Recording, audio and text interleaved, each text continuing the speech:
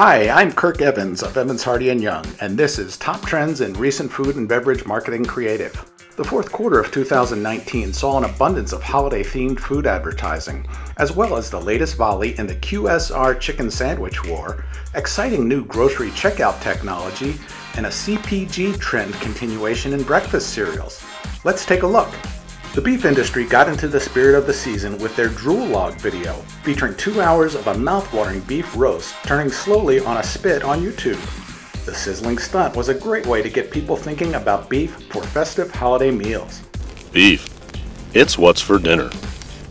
Not to be outdone, KFC offered their own seasonal chicken-scented fire logs, complete with the delicious aroma of its famous 11 herbs and spices. The logs were shipped to consumers through a partnership with Walmart to spread finger-licking cheer during the holidays. Last summer's chicken sandwich war returned as Popeyes announced that its sought-after sandwich would finally return for National Sandwich Day, and Chick-fil-A promoted its own version for that date as well. Unfortunately for Chick-fil-A, the big day fell on a Sunday, when they were closed. Oops. Popeyes was quick to put their competitor on blast for the miscue with a humorous video. Stash Tea's point of difference is its crazy flavor combinations.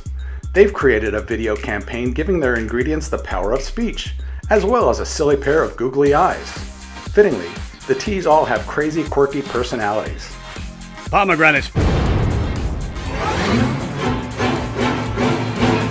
Damn it!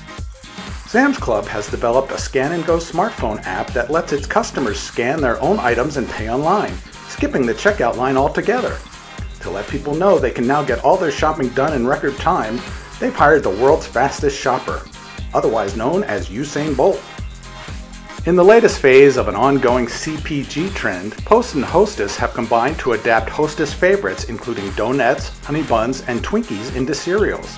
A new spot features a cute 1/12 scale bakery cranking out the new tiny tasty treats and delivering them via a miniature conveyor belt to their box.